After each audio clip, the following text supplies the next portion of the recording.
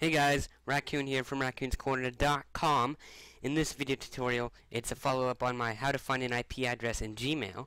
I'm going to be showing you the exact same thing, but with Hotmail. So, the first step, of course, is to load up your inbox, which I'm going to do, of course. And I'm already logged in here.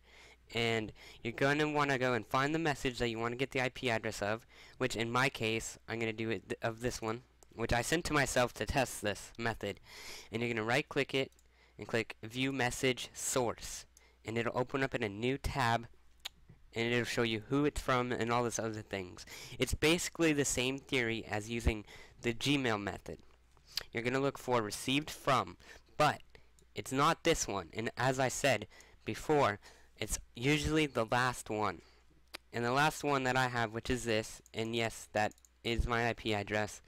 I'm going to try to blur this out. 71, I'm going to show you this. This is my IP address. I'm going to show you, to prove this, I'm going to go to myip.dk.